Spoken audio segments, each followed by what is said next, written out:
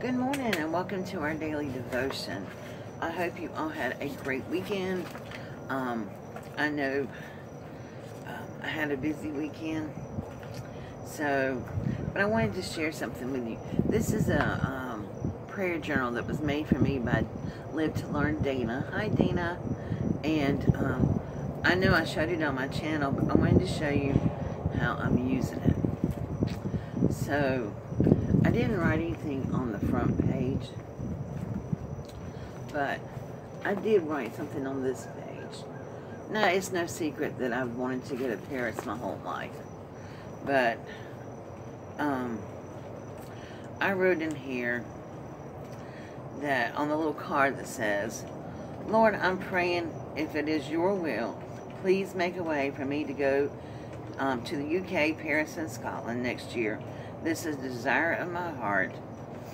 And then, thank you for my many blessings that you give me daily. And then what I'm doing is I'm writing scripture on the tags that she put in here. And this one is Psalms 24.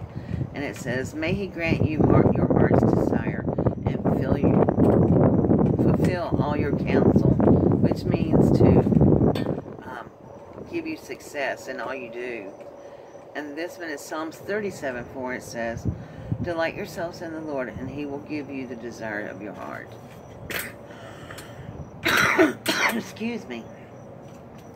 And so then I'm writing down little prayers, but on the back side of this, I thought this would be a great place to start a prayer list. And right here is, you know, I did a little video yesterday asking for prayers for Jackie, who is, goodness, Lady J, not Crafty, 2016. And please remember to keep her in your prayers, as her mother has passed away, and that's a difficult time. I remember what it was like when my mother passed away, and I just felt like my whole world ended. So please keep her in your prayers. All right, so today the devotion is called The Big Picture, and it's another one of them hard ones. And it's from Matthew 16:23, and it says, get away from me, Satan. You're a dangerous trap to me. You are seeing things merely from a human point of view and not from God's view. Wow. Who in the world could Jesus have said that to? Well, wouldn't it have been devastating to say that, for Jesus to say those words to you? They are powerful. And Jesus said it to his friend, Peter. That's who he said it to.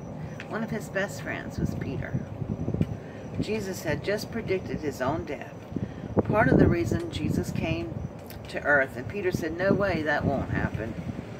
See, Peter didn't understand the big picture of Jesus' purpose for coming into the world. He just didn't want anything bad to happen to his friend and his master. But Jesus couldn't let anyone stand in the way. Not Peter, not you, not anyone.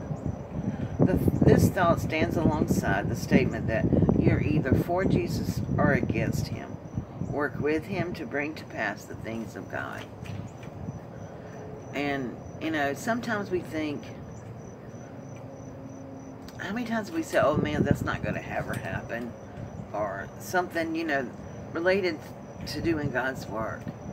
And, you know, sometimes I wonder if God has said to me, get out of my way, Satan. You're keeping me from doing what I want to do.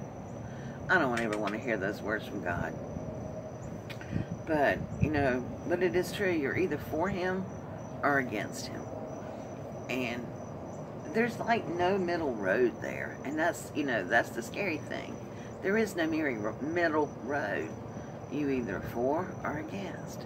You either believe or you don't believe. There's just no middle road. So this morning, I'd like to say a little prayer and start this week off thinking about what we can do to be for God. Let's pray. Dear Father, I've always identified with Peter because he's so emotional, and you know that I am. He doesn't always make the right decisions, but he means well.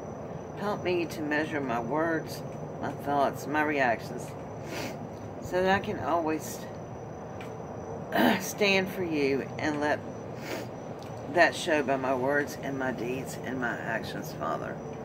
I pray that you will help those watching so that they may stand for you and by our deeds, words, and actions, not get in the way of the kingdom, your kingdom purpose, but to be the way for your kingdom purpose. And dear Lord, I just pray for my friend Jackie right now, Lord.